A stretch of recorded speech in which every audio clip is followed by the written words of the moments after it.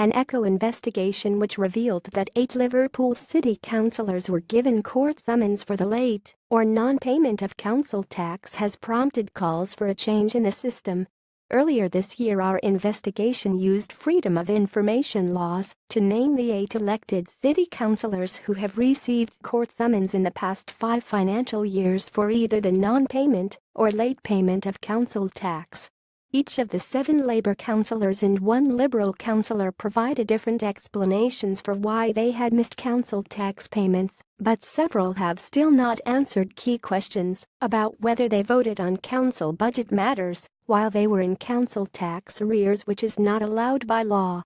Now, our investigation has prompted calls for a change in how Liverpool City Councillors pay their council tax in a bid to avoid such situations happening in future.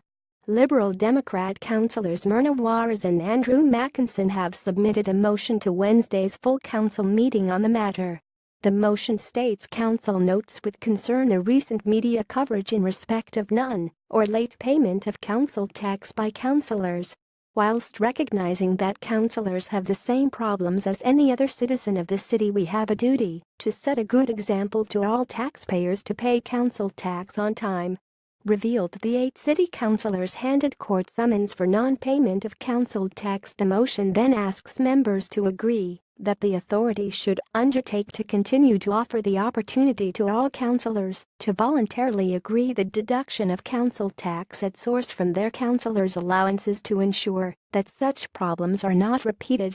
Currently, city councillors, like all Liverpool residents, will arrange to pay their council tax themselves, be it in monthly or annual installments.